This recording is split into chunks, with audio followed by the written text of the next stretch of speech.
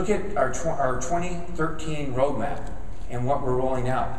Starting with Kaveri in a 15 to 35 watt range, the Kaveri APU is optimized for this range of power.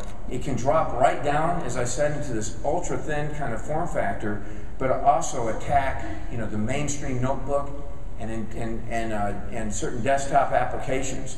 Right? So it's a performance and a premium brand, but it's even more than that. And what we've done with Kaveri is we're enabling HSA for applications. So this is our first design that's really going to be fully leveraging not only the shared memory from a physical standpoint, but virtual shared memory. Very excited about Kaveri.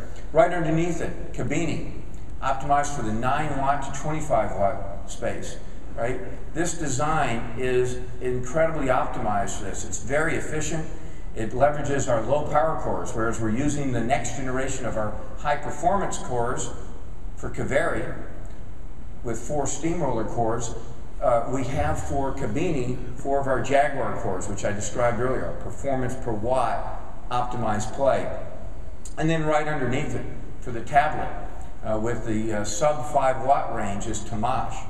And again, this is going to leverage our performance per watt play, but what's very interesting about this is it's enabling a no compromises solution. So what do you expect from AMD? You expect with our heritage to have world-class type of graphics capability, world-class type of computing capability, and you expect it brought together in our APUs.